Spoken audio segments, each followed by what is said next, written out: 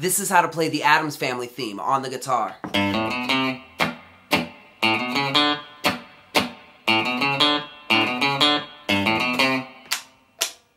This song has 4 parts that repeat, and there's only 2 patterns you have to memorize. To play the first pattern, use your middle finger to play the 6th string 3rd fret, then go to the 5th string and play the open fret. Use your first finger to play the 2nd fret, and your middle finger to play the 3rd fret.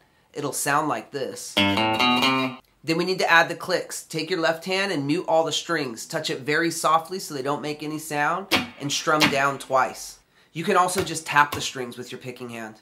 Part 1 will sound like this.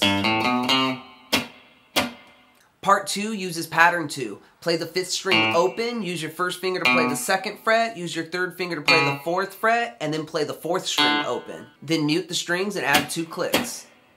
Part 2 will sound like this. For part 3, you just need to play pattern 2 twice with no clicks. It'll sound like this. 0-2-4-0, 0-2-4-0. Then we go right into the 4th part, which is the exact same as part 1. 3-0-2-3 with clicks. Put the whole thing together and it'll sound like this.